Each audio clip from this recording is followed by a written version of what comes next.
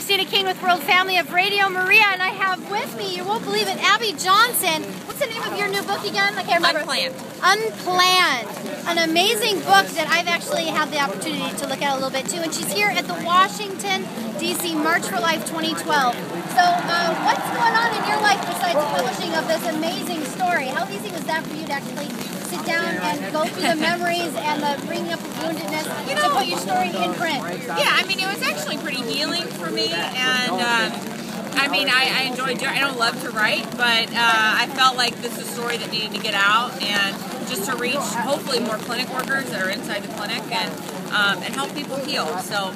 Are you familiar with Monsignor Riley? Yes, absolutely. I had him on my program, and one of the things that I loved about him is that he's coming from that direction of praying for the conversion.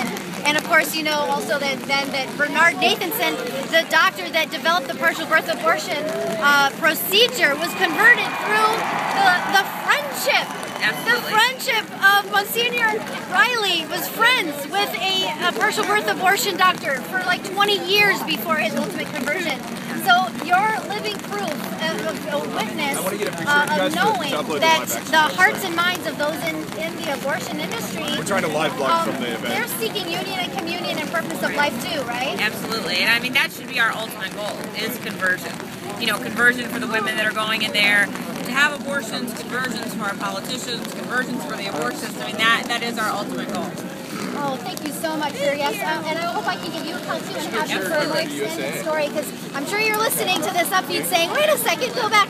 I want to hear her whole story, so count on it. You're going to hear more of her on radiomaria.us. So stay tuned, and I'll put a link to Abby's material and how to get her book on the website, facebook.com/embraceyourgreatness, of course the YouTube channel, or just contact radiomaria.us.